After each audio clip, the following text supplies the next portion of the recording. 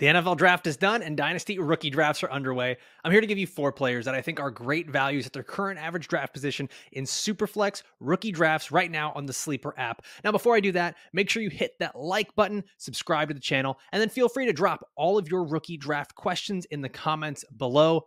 Let's get started. At the 205, I'm looking at Josh Downs, wide receiver for the Indianapolis Colts. Now, I really loved Josh Downs before the NFL draft. He was a prospect that I thought would go a little bit higher. He didn't get that round 2 draft capital that we really want, but he still went on day 2 in the 3rd round with the 79th overall pick. 2 things that stood out to me with this pick by the Indianapolis Colts.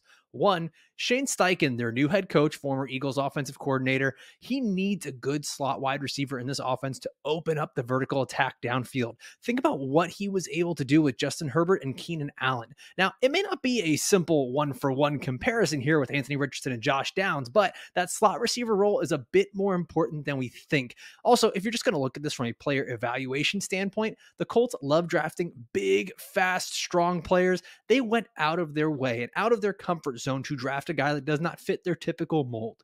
That means that they felt that his talent transcends their parameters for a wide receiver draft pick, and that's why I really like Josh Downs at the 205 in your rookie drafts. At the 7th pick in the 2nd round of rookie drafts, the 207, I really like Marvin Mims, the wide receiver for the Denver Broncos. This is another guy that I really liked for his deep ball ability before the draft, and he ends up on a team with Denver with Russell Wilson, a guy who's a pretty good deep ball thrower. And he got that round 2 draft capital that we really like. It's a good indicator of the way a team values a player, but even more so, Sean Payton and the Denver Broncos traded up to go get him, which is an even bigger indicator of how they really value him. Now, Denver just picked up the 5th-year option on Jerry Jeudy, and there's a very real possibility that Courtland Sutton gets moved. Those are guys that have been rumored to be on the trade block for a while. Now, Jerry Jeudy doesn't seem to be going anywhere, but Courtland Sutton could still be on the move. Tim Patrick is another wide receiver that's going to be coming off a torn ACL, so you don't really know what you're going to get from him. And KJ Hamler is a guy that I don't even know how much longer he's going to be on the team. Even if he remains in the roster, this is his last season under contract with the Broncos. So Marvin Mims could not only be going into a starting role now as a rookie, but things look really good for him in the near future. Now, here we get to the end of the 2nd round, and at the 211, I am a big fan of Jayden Reed, wide receiver for the Green Bay Packers. This was a guy that was a big sleeper for me that I brought up on my show, The Pretend GM, multiple times in this draft process. He not only got the excellent draft capital that you want at 50th overall to Green Bay, but he walks into an offense where he could become a starter on day 1, the second he steps on that field. The Packers wide receiver room is pretty bare. You're looking at Christian Watson, Romeo Doubs, Samori Toure. Like, there's not a lot there. They did go and they drafted some tight ends, and there's going to be plenty of weapons there now for Jordan Love, but it's going to be a matter of what kind of weapons and what kind of role do each of these guys fit in.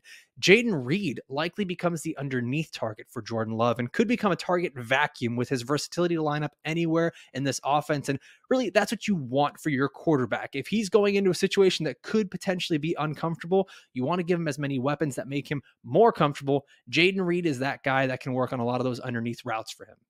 I think this pick becomes probably one of the best values in the entire rookie draft. And at the 301, I'm looking at Sam Laporta, the tight end for the Detroit Lions. Came out of Iowa, and the Lions drafted him with the 34th overall pick. I know that was a big surprise to a lot of people that probably thought he might be the 5th tight end off the board or lucky to even go in round 2, but he nearly went in round 1.